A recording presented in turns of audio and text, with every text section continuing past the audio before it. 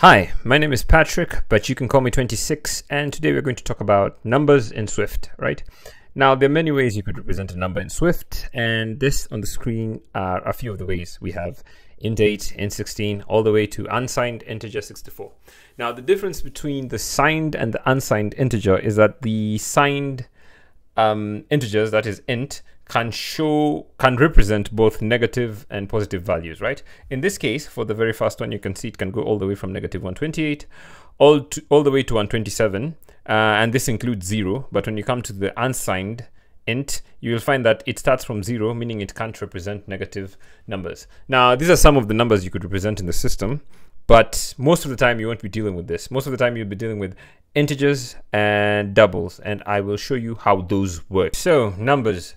We can put numbers into variables like we did with strings. We could come here and say var a is going to be a number 3, and Swift is smart enough to infer what type of number we have entered based on the number, and if the number doesn't have a decimal component to it, it's going to be inferred as an integer, unless of course it's too big a number, right? So for example, if we come here and we say, and we check the type of number this is, we could say here print and say, okay, just a second.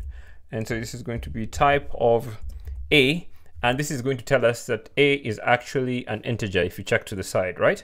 Now we could also create another variable, and this is going to be b, and b is going to have a decimal component. We say something like 390 that, like so. And if we check type of b, we will see that this is actually going to be judged as a double, right? Now you're going to be mostly, unless you specify otherwise, if the number is within bounds of an integer, right, it's going to be cast as an integer and it's going to be interpreted as an integer. That is, it doesn't have a decimal component.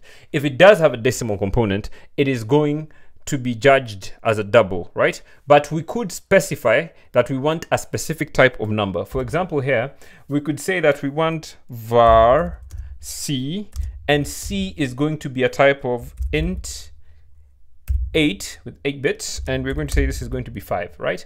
And if we check type of C here, we are going, not BC, but C.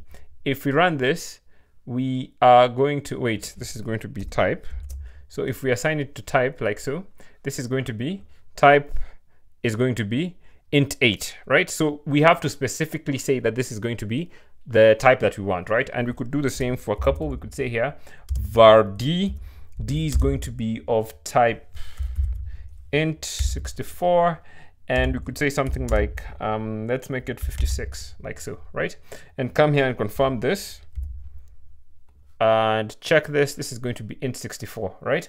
And the next thing we could do the same for float. Now, float is less precise than double, right? So if we come here and we say var something like 6 point var, let's say var E, I believe we're in E, and this is going to be 6.99. This is going to, of course, be considered to be the more complete type. And when you're dealing with decimal types with decimals, it's either a float or a double, and this is going to be cast immediately as if we run this, this is just going to be considered a double, right? But we could say specifically that we want this as a float, which has a bit less precision, or a lot less precision than a double, right? If we do the same, we're going to find that this is going to be a type of float, right? And the next thing is we could set numbers with maybe the greatest number that you could save to a certain value, or the least, right? We could say something like var my num, and my num is going to be a type of double, and we could come here and say something like greatest finite magnitude, like so, and then we're just going to say something like print, what do we want to print? We want to print my num, like so, right? And maybe comment this out so it doesn't run. And if we do this, we're going to get, this is the value, right? It's going to be 1.779 to e to power that, right? And we could also do the same for the least. We could come here and we say var my num2, like so, and my num2 is going to be float dot we went greatest. You see we have infinity, least normal magnitude, least non-zero magnitude. Let's pick that, right? So least non-zero magnitude, and we want to print my num2 and see it, and all those values in particular, right?